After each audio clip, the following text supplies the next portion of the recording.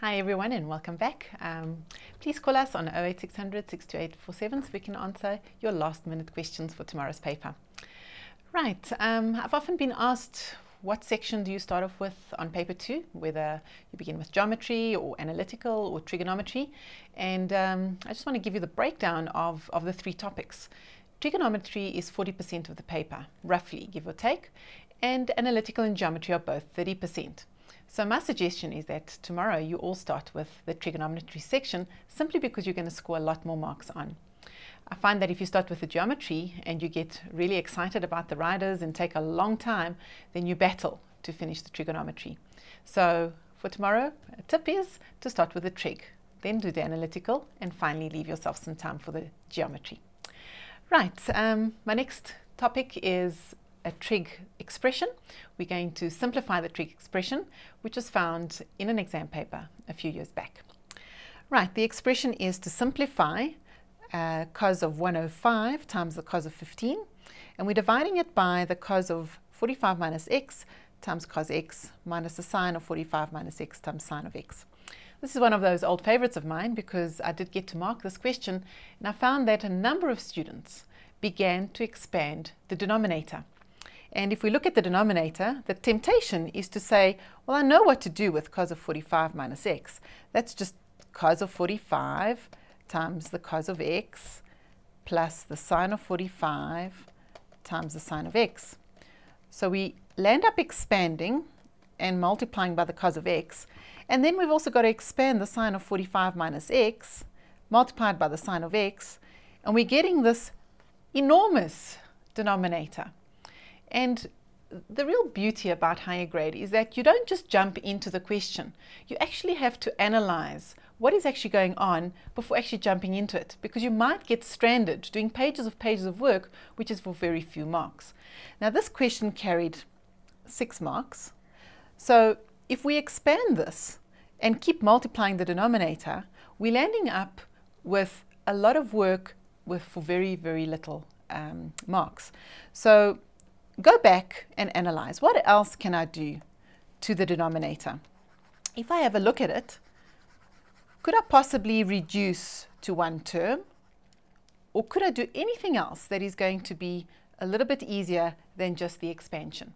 And again, a tip is don't get into the maths jungle. Try and get out of the maths jungle by opting for something else. So looking at that denominator, I have the cos of an angle times the cos of another angle minus the sine of an angle times the sine of a different angle. Could I possibly reduce that to something more simpler? And yes, if we recognize this 45 minus x is just an angle, I really have the cos of an angle times the cos of another angle minus the sine of the angle times the sine of another angle. And we can all recognize this as the expansion for cos of a plus b. So we can actually reduce that denominator to a very simple cos of the sum of 2 angles. So let's do that and see where we get to. We have a numerator, which can also be simplified. That's basically the cos of 75 multiplied by the cos of 15. And we're dividing now by the sum of 45 minus x as the one angle plus x as the second angle. And voila, we have negative x plus x, which is just 0. So we get down to cos 45 in no time at all. And that's how you want your trig expressions to work. They must simplify or reduce to something very simple very quickly. Then you know you're getting some marks. Okay. Now we have negative cos 75 and cos of 15. The product of 2 cos functions does not yield anything. So we would like to take the cos 75 and change it into maybe its cofunction and see if we get something out of that. Its cofunction is the sine of 15.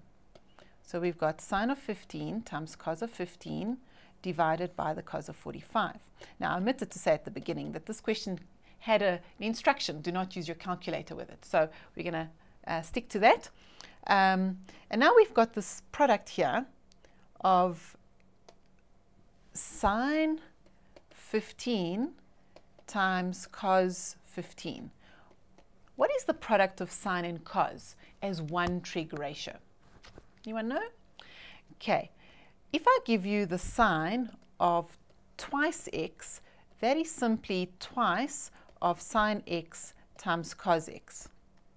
So the product of sine and cos can be written as one ratio of double the angle. And this product has got a coefficient of 2. So if we're missing this 2, it must mean that I've divided by 2. So I'm going to divide by 2 on this side as well.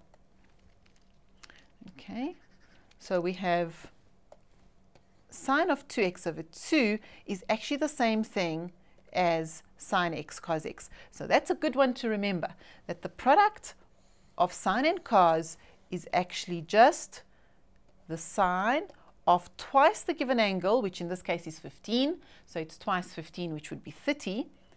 But there's a missing coefficient, so it's actually sine 30 divided by 2.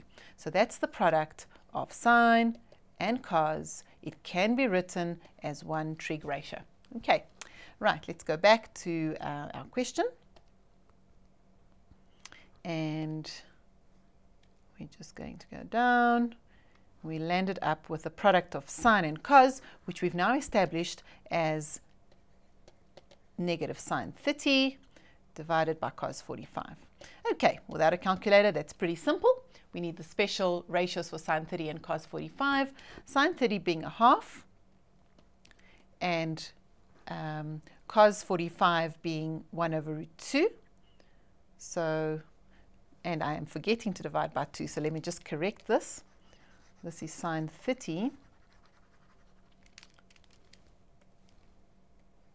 divided by 2, and then I've got this division by cos 45, so I'm dividing by 1 over root 2, which is my cos 45.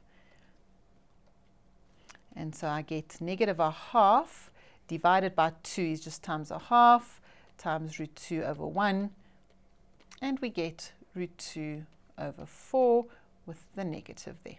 Okay, so just two things I wanted to illustrate tonight. That is, the product of sine and cos can be written as one ratio, the sine of double the angle, and also to not spend a lot of time going through a whole lot of steps, but to try and reduce things by analyzing before you start. All the best. We'll be back in a little while. Keep this frequency clear. Keep this frequency clear.